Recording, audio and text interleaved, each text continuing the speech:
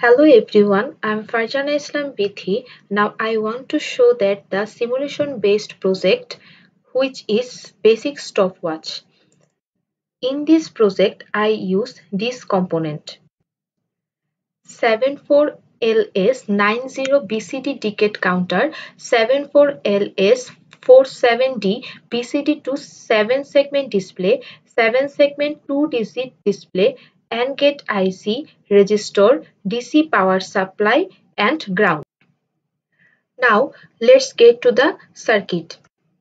We know a digital stopwatch can be a circuit displaying the actual time in minutes, hours and seconds. Here I designed the second type where in second display count from 0 to 59, representing a 60-second time interval because the circuit displays the time in second only. This is a simple circuit consisting of a function generator to produce the clock pulse and IC to carry out the operation.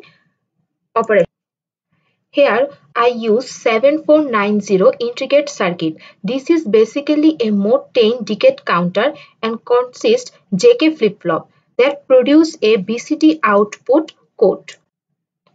Let's look at the truth table.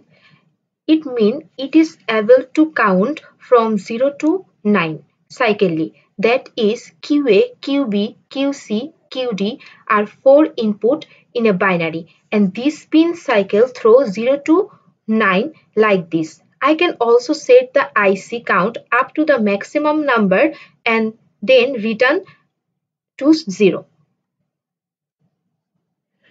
This is a 7447 IC which is convert BCD to 7 segment value.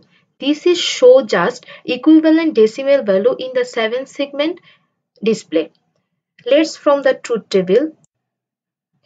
We can see here BCD to the decimal value, also the output logic of the IC. If I give all the inputs are 0, the decimal value will be displayed on the 7 segment display is 0.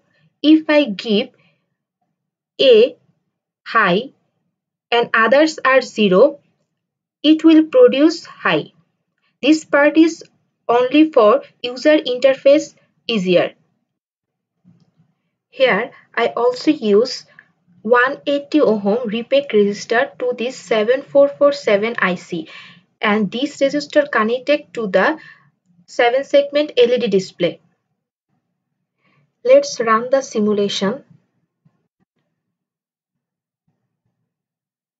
We can see that the count is displayed on the 7 segment display. The circuit thus displayed on the clock pulses from 0 to 59.